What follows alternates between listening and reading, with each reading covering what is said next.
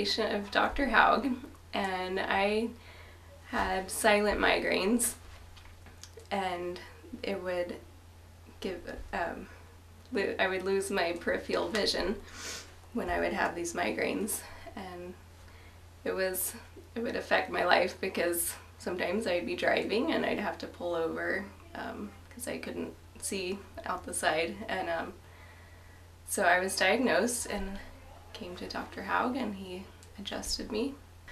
I used to have the migraines and lose my peripheral vision almost every day, and now it's very rarely, maybe once every several months, and it's changed my life in that I can see.